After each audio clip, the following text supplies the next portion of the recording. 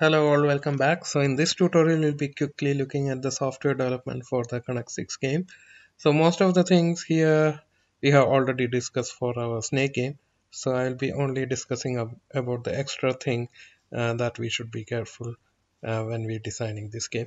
So I have already written the software everything. So again, this is modularized. There are multiple source codes and header files, so you can see here, and many of them we have already seen. So we have this font.h which has the bitmap for all the characters. Then we have this video.h and video.c for our VDMA controller, and our graphics.h and graphics.c for low level drawing the frame, um, printing the character, printing the string, things like that. Then we also have the Zymos, so that is not appearing here because the source code for Zymos is made part of the driver for the Zymos IP. So it will be directly coming under the BSP. So if you press F3, he will open it. Okay, so it's not here, but it is part of the BSP now. And we have all the functions that we discussed in the previous tutorial. Now there is this top file game.top.c, which is the topmost file which controls the overall game. Then we have this connect6.h and connect6.c, and this is the header file and the source code which has the function specific to Connect6. Again, we have functions to show the welcome screen. We have function to clear the board when we are finished playing, and there are functions which enable FPGA to play, then user to play, things like that. There are also functions to check whether game is over. So anytime game is over, he will detect it and he will show it to you.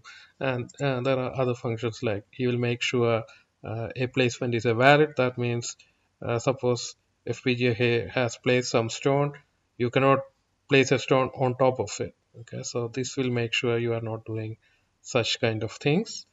And there are other utility functions here. Now, first thing to remember is in this particular case, we are using two UART interfaces. Actually, you need only one UART interface because we'll be displaying all the messages, score, everything on our monitor. But still, during debugging, you may need our normal UART to see what is going on.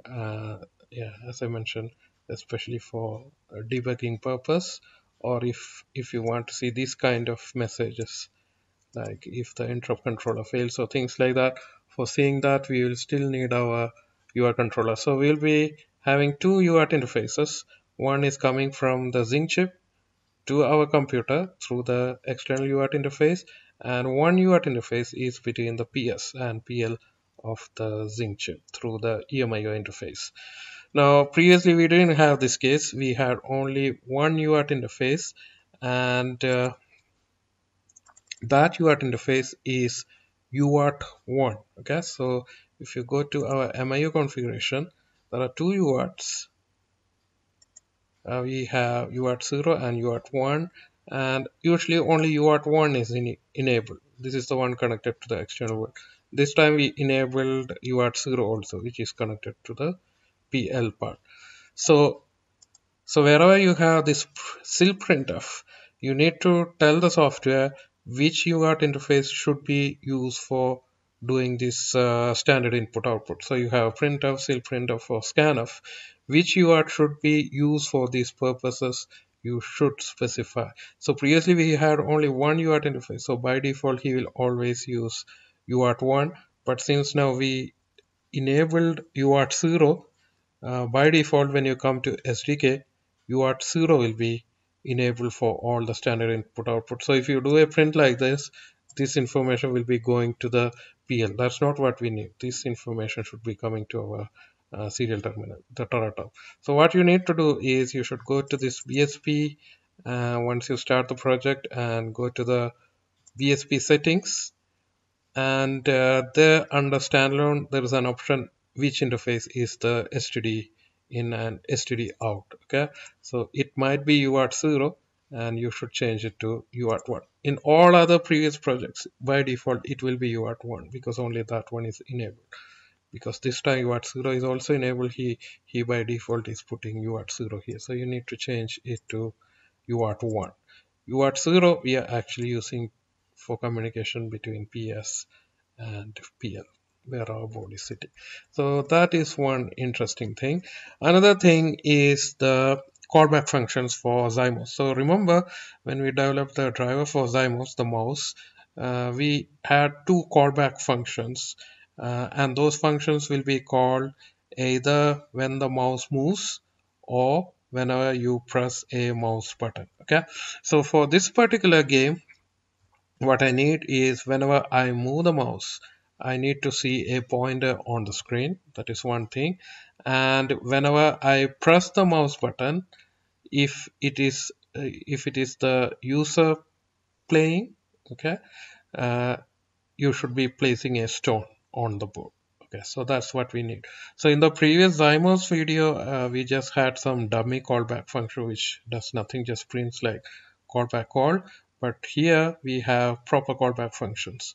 So here you can see press callback. This function will be called whenever the mouse button is pressed, and we have move callback, which will be called whenever the mouse moves. Okay, now there are a few things done here.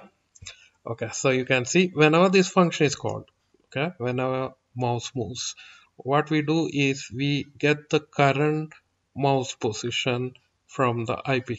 This I have discussed in the previous tutorial itself. So we are reading from this particular offset register, position offset register, that will give me the X and Y coordinates of the mouse.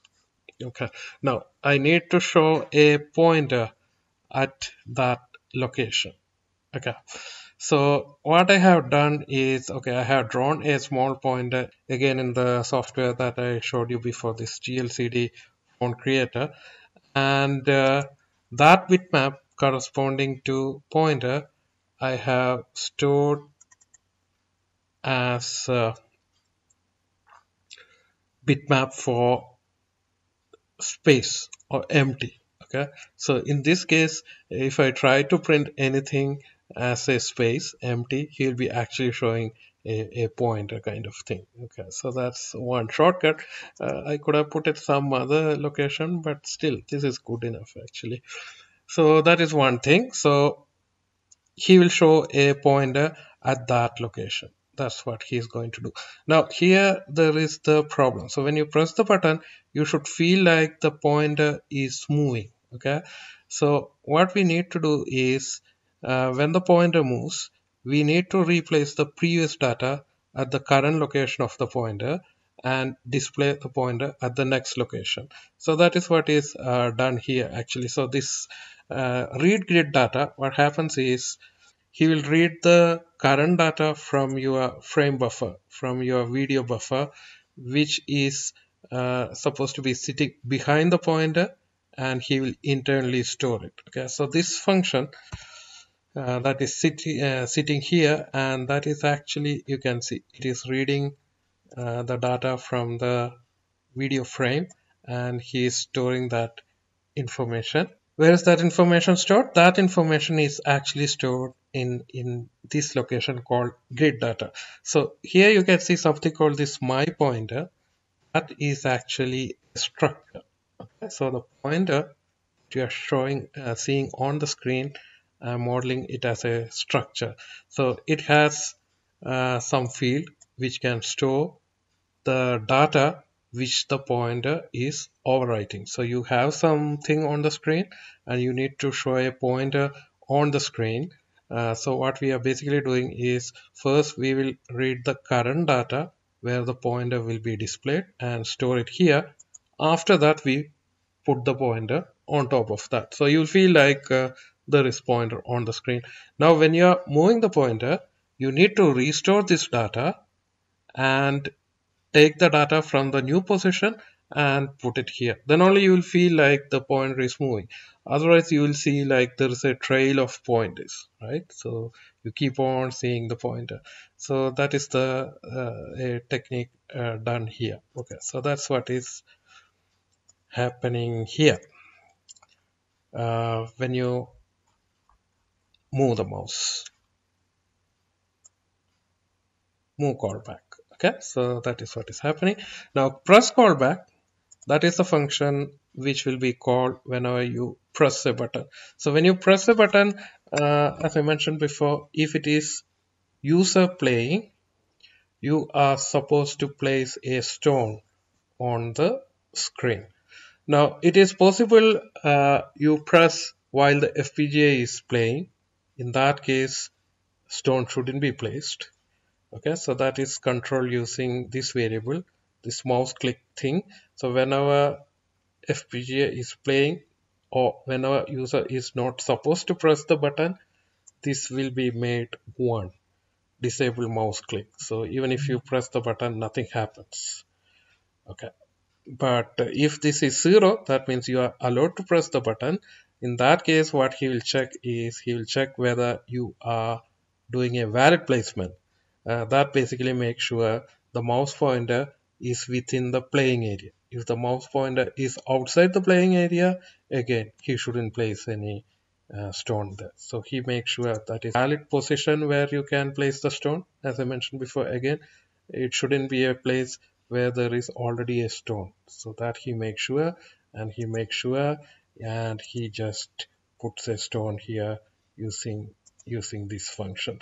Now again, that stone is nothing but letter O from our phone.h. Again, so I have changed the bitmap for letter O here. This was the original one. I replaced it with this one, so it will look like a filled O, which looks like a stone. So again, I can control the color when I am displaying it on the screen. So I can use the same bitmap for showing it as black or white. Okay, so that's the main thing. And remaining thing, I think when you read, you might understand. I haven't heavily commented, but you can try to read and understand because I guess most of them are clear from the name itself. Okay, so first we will be showing that welcome screen. It will just show like Connect6 and it will give some time for the game to start. And this is basically to reset the Connect6 IP. So in the block design, remember we don't have any direct AXI interface to our Connect6 IP. So in order to reset the IP, what we did was we took a GPIO IP and the output from the GPIO is connected to the reset of our Connect6. Okay? So that is what is exploited here. So you are writing 1 to that GPIO IP, then you are writing 0 to that GPIO IP. So it's like you asserted the reset, then you remove the reset. There will be some time physically between each function call, so he will get sufficient time. Then, okay, this function, it will clear the board and he will draw the table in orange color. Then he will just call this move back function. Okay, this is again a technique used so that the mouse pointer is showed when the game start. Otherwise, when the game start, the mouse pointer you can't see because this function is called only when you press some button, the 4 direction button, right? So when you start this game, you won't see any pointer unless you press some button. So to avoid it, this callback function is explicitly called once here. Now later, this function will be called only by the ISR for Zymos. This variable is basically saying first move. So the next move is the first move. That is required because whoever is playing first, he can place only 1 stone, and all the subsequent moves there will be 2 stones. That's why this one. So this while loop, then we actually enter this while loop. So we will come out of this second while loop only when one of the players win, either FPGA or the user. Only in that case it will come out of this while loop. Then we will wait for some time and we reinitialize everything and just restart the game. Okay, so that is what is happening here. So here we have the function. This is the function, okay, which is used for FPGA playing, and this is the function used for user playing. So here we are just checking who is playing first. So if it is FPGA, we will do the order first FPGA, then user, then again FPGA, then again user, so on and so forth. If it is first user, we will start with user, then FPGA, then user, then FPGA, so on and so forth. Okay, straightforward. Okay, now this function internally it will check whether FPGA won or not. You can see at the end of the function we are checking whether game over. So if that returns true, that means FPGA won. So similarly, we have this user play, and you can see there also we are checking whether user has won or not. So yeah, user play, here you are checking whether user won. Now this variable is not set here. This variable is set under button press callback. Okay, so whenever you place a stone, we will immediately check whether you have won or not. So if you have won, he is setting this global variable, and that will be detected by this function, and it will basically return 1 if you have won. Okay, yeah, because that is a callback function, so that is not explicitly called from here, it is called from the ISR. So that's why that function cannot return some value directly here. We are using a global variable for communication between that callback function and this function. So this function will be called, and he is waiting for you to press the button. He is waiting until you are pressing twice in normal scenario, but if it is your first move, he is waiting only for one press. So as soon as press once, he will return. In this case, he is not checking whether you won or not, because it's impossible. You are the guy who is playing first, and you can't win when you are starting the game, right? So that's why he's not checking whether you won if you are starting the game. In all other cases, he's waiting for you to press the mouse twice, and as soon as you press it twice, he will check whether you won or not. If you won the game, he will return 1 here, and on the screen he will show like you won. Okay, so that's it. Again, source code I have put. You can try to play against it and try to see whether you can really win or not. Now I will show the video where I am playing, and you can quickly see what is going on. Okay,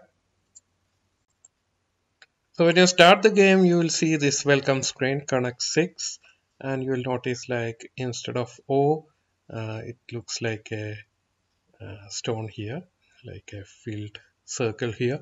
As I mentioned before, it's because I replaced the bitmap for O with the bitmap for a stone kind of thing. So that's why it is coming like that. So then there will be this countdown, and after that he will display the playing area, the 19 by 19 grid, and you can see the mouse pointer. He will always show the mouse pointer at the beginning, at the center of your screen. Okay, because that's how Zymos is configured.